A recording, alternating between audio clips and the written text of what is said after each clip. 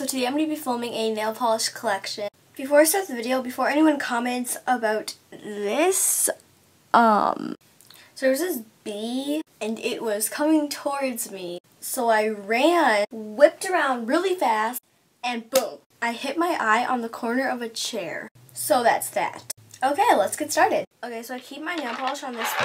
Oh, they just all fell. I keep it on this thing and they just all fell off. Okay, so starting with simple colors.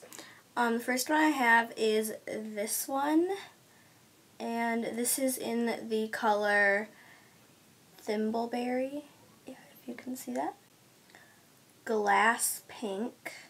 This is more of a top coat. This one is in Shock and Awe. This one in the color Savage. And this one in the color Irish Green.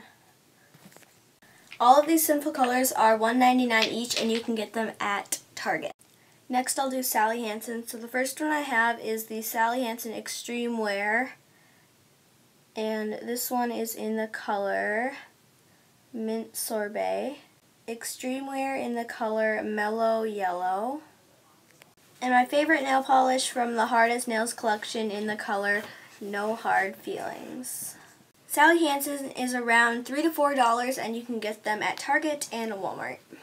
Next is New York Color, and the first one I have is from the Long Wearing collection, and this one is in the color Preppy Pink. This one from the Quick Dry collection is in the color MoMA. New York Color, this one was only 94 cents, and this one was $1. So you can get these at Target. Next is finger paint. So the first one I have is this Blaze Orange one in the color Iconic Orange. And this one is in the color 15 Minutes of Fame. These are around $5 to $6, and you can get them at Sally's Beauty Supply. Okay, I forgot to put this New York Color one in there, but it is the Expert Last one, and this is in the color Oh Soho Sweet. Next is Nails Ink London, and the first one I have is from the Special Effects 3D Glitter collection, and this is in the color Fitzroy Square. Then I just have their top coat, and it is called Caviar Top Coat. These are $12 each, but you can get them at Sephora. I have this one from Pure Ice, and it is in the color Wild Thing. These are like $3 or $2, and you can get them at Walmart. Then I just have a plain LA Colors top coat, and you can get this at most dollar stores. And then I have one Ulta nail polish, and this is in the color Downtown Diva.